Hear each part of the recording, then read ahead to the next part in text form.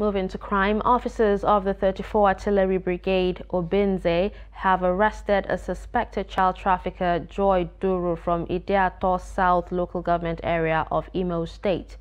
The suspect allegedly specializes in stealing children from Imo State to sell to her accomplices in Rivers State for a huge sum of money.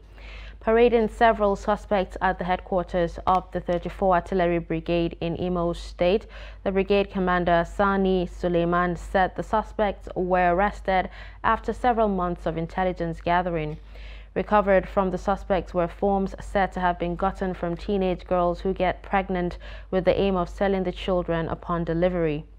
The commander explained that efforts are ongoing to trace a suspected buyer of a 2-week-old baby in Rivers State. Meanwhile, the state commander of NAPTIP, Ernest Ogbu, said the suspects will be charged to court and necessary actions will be taken, while efforts will be made to reunite the recovered children with their families.